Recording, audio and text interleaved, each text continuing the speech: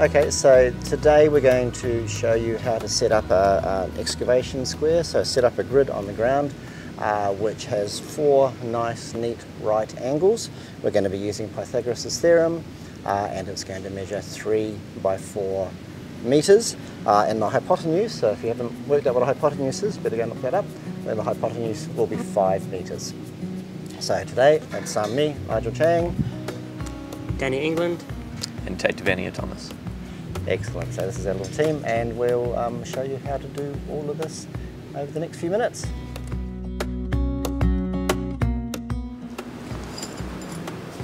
Four flat tent pegs, 8 long tent pegs, rubber mallet, 30-meter tape,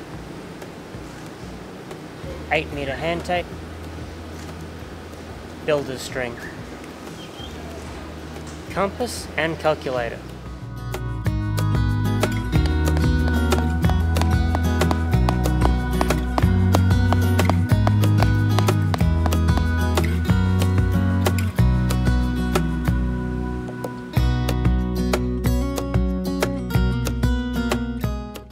So we've established our baseline and our south to north axis, and it's longer than 4 meters. So with this baseline, now that it's all set up, we'll measure everything off the baseline. This makes mapping a lot neater and cleaner, and it reduces the area in the mapping.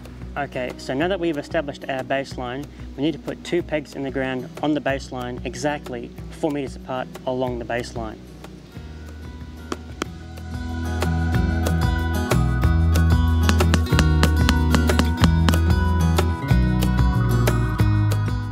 So now we're going to set up the first corner out from the baseline. So Danny's over on the baseline over there, and we're going to put a peg here.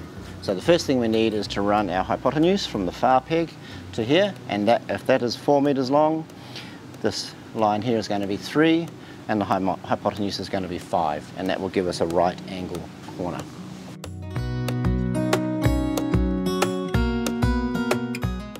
We want to make sure that both tape measures are straight and pulled out nice and tight.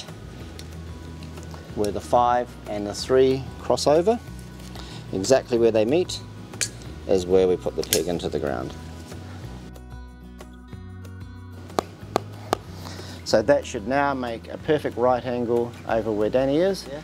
Now what we're going to do is do the exact opposite. So we'll take the hypotenuse from that corner out over here and 3 meters from Tate at the far end in this direction and see where they cross over, and that will give us our other corner in the back over there.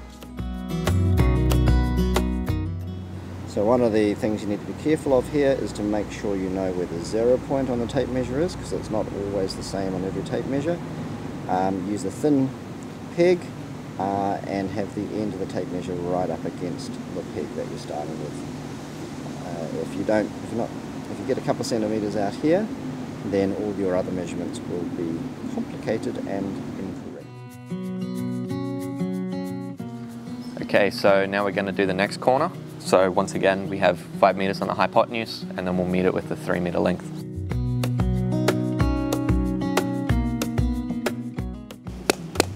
So now we're going to check that we've done this all correctly. So if we've done this right, it should be 4 meters from from that corner to this corner here. Perfect. So it's important when we do measurements like this that all your strings and your tape measures are tight, otherwise your measurements will be slightly off. So now we're going to run a string line around the outside so you can see the square, and then once that's done, we'll go in and show you another refinement to make your square more accurate.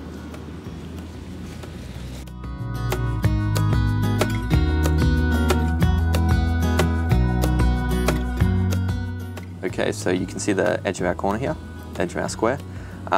This works for now, and it's all right, but once we start to excavate, that peg's eventually going to fall in. So we will set up offset pegs, so further back on either side, to create the same corner, just not relying on that central peg. And these pegs can stay throughout the excavation for a long period of time. Okay, so now that we have the string tied to our first pair of offset pegs, we're going to line up the string directly over the top of the peg, because where the two strings cross, that will be our corner. So.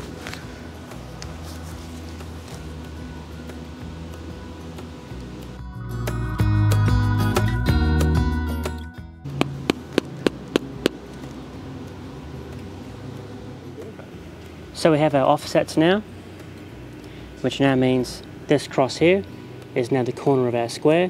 So when we pull this peg out, we still know where the corner of our square will be.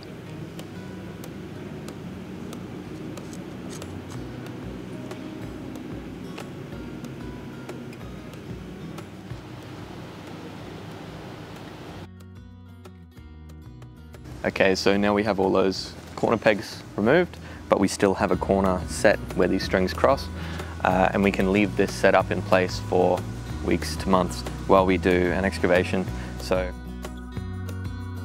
Okay, so we've shown you how to set up a square. Hope that made some sense. You'll have a chance to practice it and do it yourself now, whether you do it in class on campus or you do it at home. And then we'll give you some options, some quick and easy and cheap ways of doing it at home as well. So it doesn't have to be the whole big size square like this, it can be a smaller square as well. But for now, that's it from Danny. And Tate. We'll see you later with the next one. Okay, bye now. Bye.